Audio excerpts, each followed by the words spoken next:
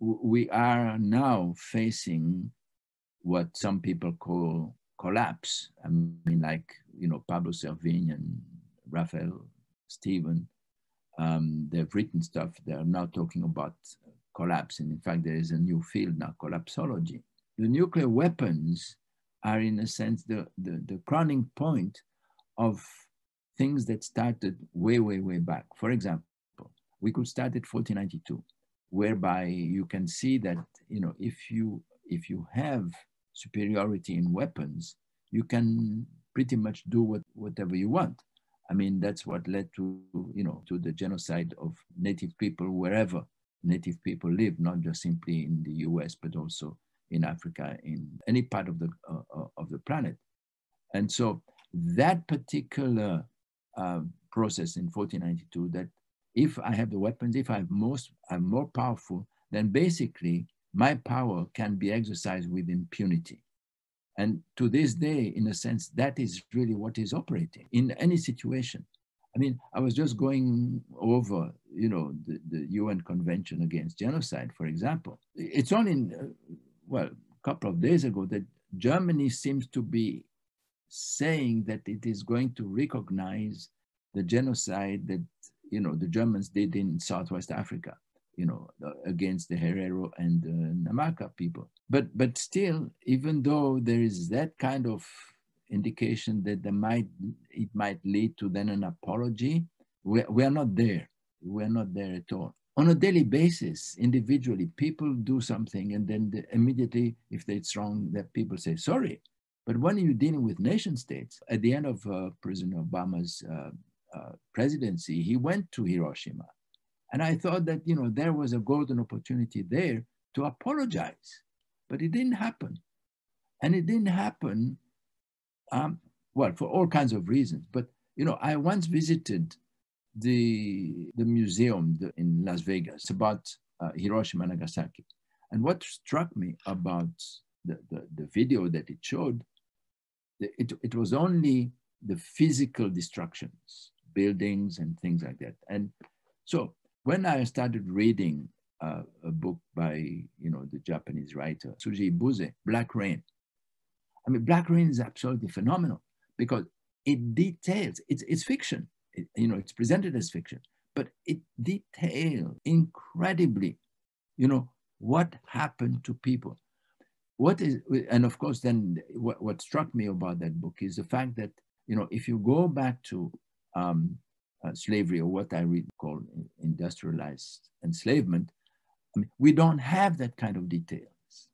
We don't have the details about how people were kidnapped from their houses and brought to the ships and then, put on those ships. We have here and there bits of, stories, but we don't have that kind of details. And because we don't have that kind of details, in a way can be sort of ignored, so to speak. Because speaking of details, when you read Primo Levi about describing, what happened in the concentration camps, there are things there that make you realize that, this has been, really something. The same thing happens with Sholokov when he writes the Kolyma Tales. I mean, the same thing, in the Soviet Union.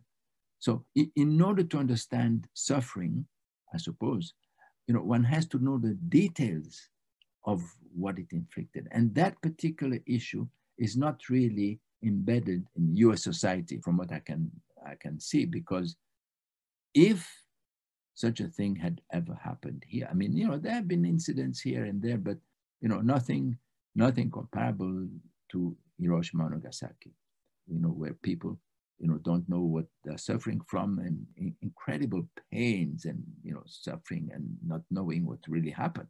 I think Jacques Depelchin once used the word insanity. I mean, and it is insane. I mean, how can you have a situation where just simply a few countries can decide that, no, we are going to have the weapons and we are going to decide how we can use these weapons or when we can use, and so on and so forth. I mean, leading to what we all know about, mutual mutual accepted destruction. So I started reading Günther Anders. And so I ended up reading more recently 2 of the 3 volumes translated in French.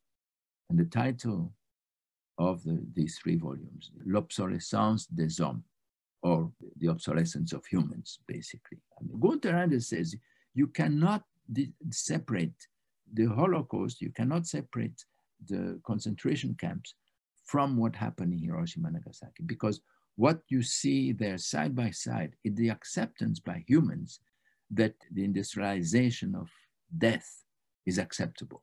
And once you, and this is Günther Anders arguing, once you enter into that kind of mindset, you are really headed for extinction, basically. I mean, he doesn't use the word extinction, he uses the word obsolete. And he was way ahead of his time, in my view. So more recently, I came across Norbert Wiener, admittedly the founder of cybernetics. What I didn't know was that when he saw what happened with the atomic bombs, he basically became a militant against the use of atomic weapons.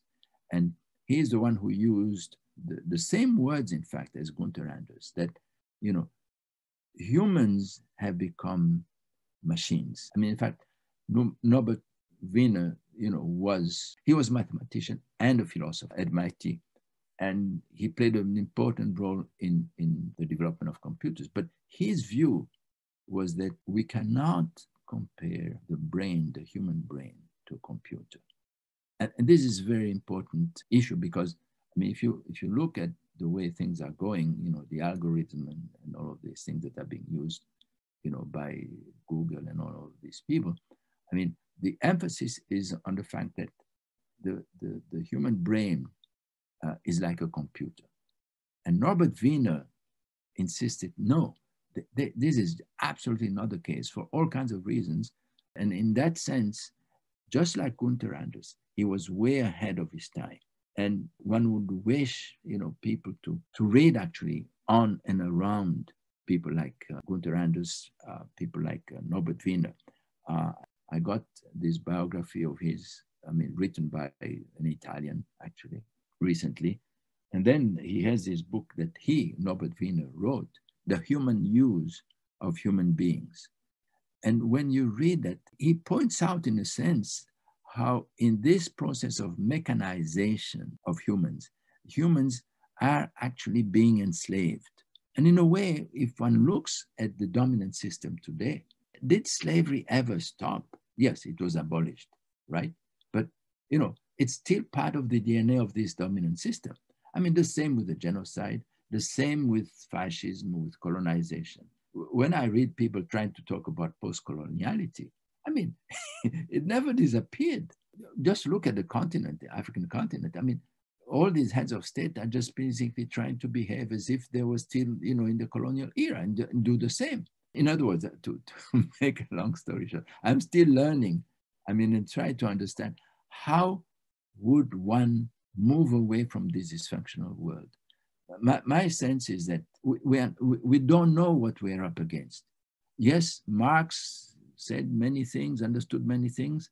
Norbert Wiener is very, very open about what he's up against. And of course, you know, immediately the FBI went against him. He's, you know, he's a communist and so on and so forth. But, you know, he said, you know, as a scientist, I'm not going to work to promote warfare.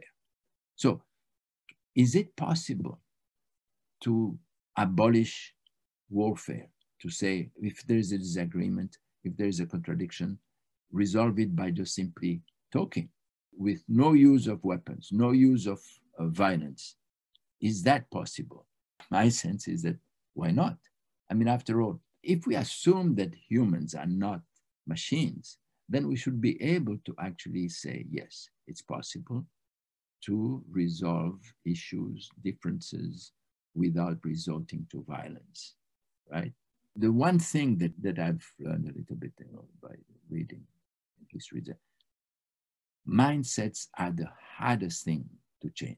In the so-called Annales School of France, you know, there was a guy whose specialty was studying the people's psychology, psychologies, you know, mindsets, Mandrou.